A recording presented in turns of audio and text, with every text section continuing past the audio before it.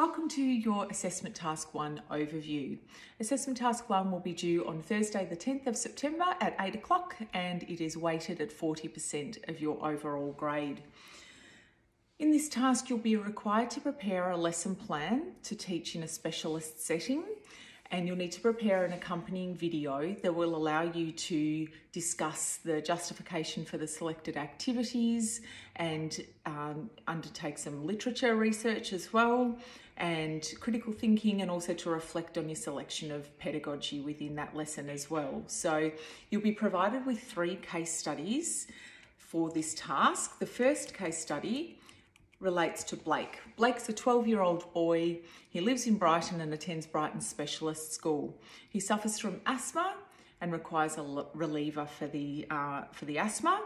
Blake loves all sports, but especially loves AFL and his Cats, and he can remember all the statistics from the last 5 seasons of the Cats games.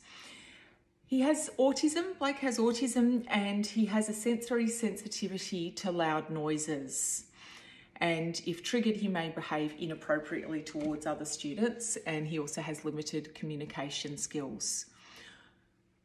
Remember that everything in this case study is provided for a reason. So it is expected that you'll pick up on each of the aspects and discuss that in your video, and consider that when planning your lesson plan. Case study 2, Asala is a 13-year-old girl whose family has just moved to Australia from the UAE, or the United Arab Emirates in the Middle East. She's of Muslim faith, and she's moved here because her dad is a high-profile engineer. Although she's been at school for 2 weeks, Asala hasn't made any friends and she is extremely shy.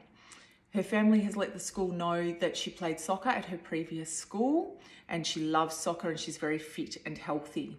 She's attending the Ballarat Specialist School because she has a developmental delay which affects her ability to learn and understand.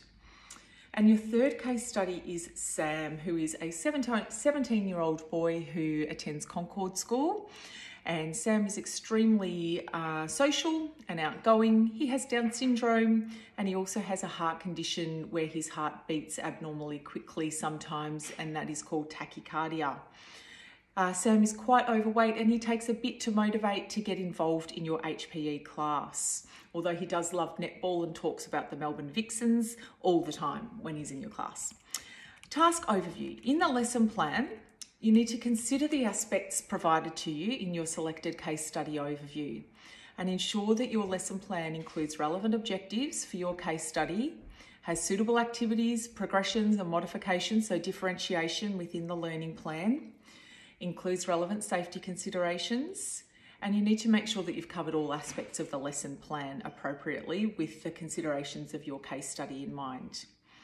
For the purpose of this task, assume that you have got a class full of students who are similar to your selected case study student, because I understand in a normal class setting you will have a range of diverse learners regardless of the school setting.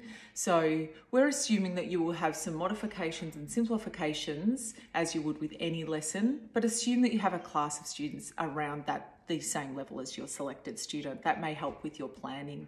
So you're not just planning a class for one student, you're planning a full class activity or full class lesson. The second part of this task is a video, 5 to 7 minutes, and there's quite a lot to cover in the video.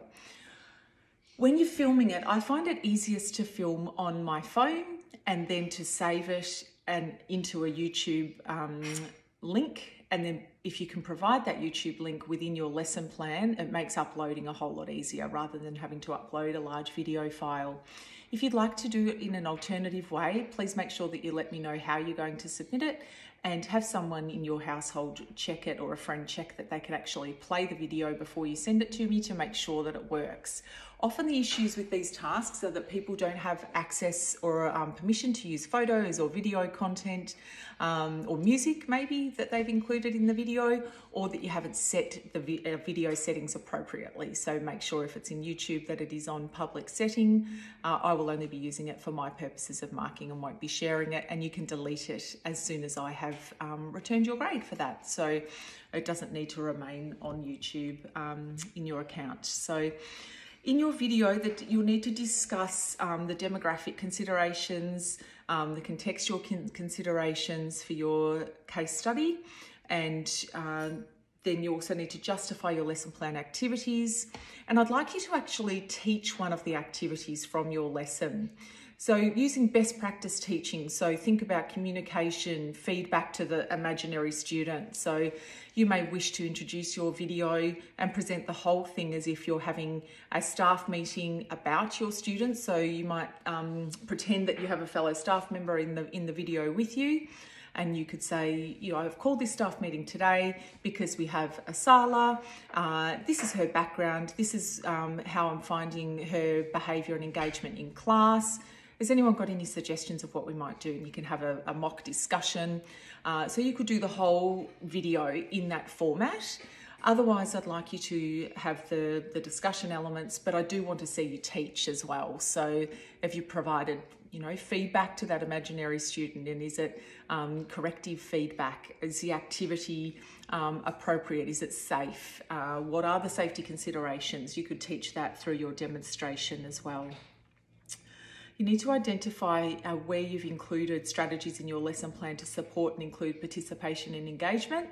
I'm a big believer in high on-task time, making sure that there's not big long lines. So if you're doing relays, consider how many students you're having at each end of the relays, for example, if that's just an example of an activity where it is very clear where you have considered whether or not there is high on-task time and engagement.